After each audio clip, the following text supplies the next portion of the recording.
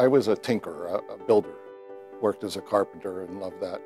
But being my father was a doctor, there was an expectation that I'd become a doctor.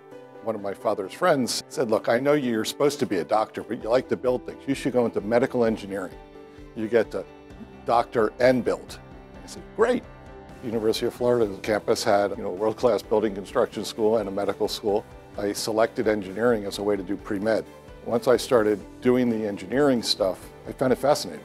I ended up taking the medical school entrance exam. For the first time in my education, I actually thought about what it's going to be like to be a doctor, because this was the stepping stone to being a doctor. And I actually didn't really want to be a doctor anymore. I really liked the engineering stuff. And I remember calling my parents and saying, good news and bad news.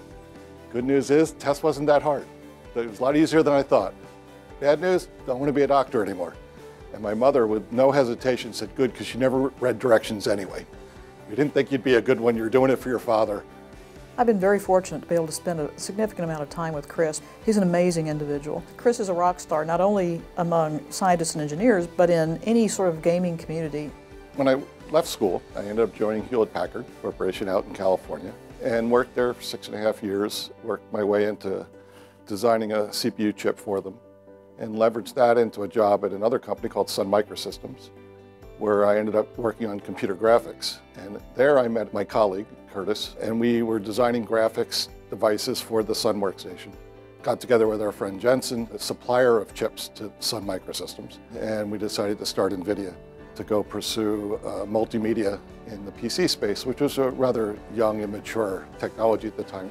He is incredibly intellectually curious and very good at connecting the dots between disparate technologies. And he's also very good at matching up applications with technologies, something he did very well at NVIDIA. And in fact, the entire company was built on the premise of taking a technology they had and using it for an application space very different from what they had originally contemplated.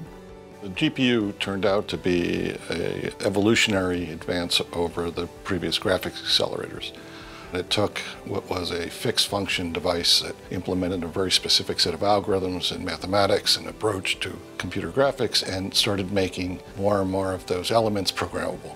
We eventually consolidated all that mathematics into computer cores, and that led to a broadening of the utility of the GPU.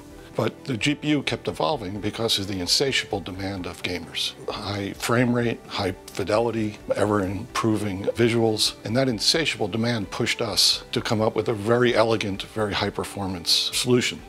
NVIDIA's development of the GPU has had tremendous impact on both consumer market and also in science and engineering. More recently, NVIDIA has developed applications which utilize GPUs in machine learning, and as we know, machine learning is one of the most significant advances of this decade and will be so for the next probably 10 to 20 years.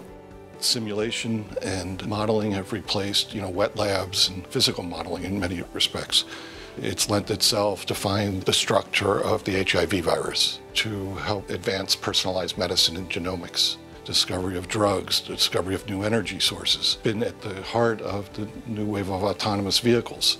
But ultimately, I think the real benefit will be stuff you don't notice. Changing the way people design products, changing the way people do science. It's allowing software to, in essence, write software to go solve problems. I got where I am because I don't think I have a lot of ego. I really only have the objective in mind. And I'm very cognizant of the fact that I'm working with people, and I'd like them along for the ride.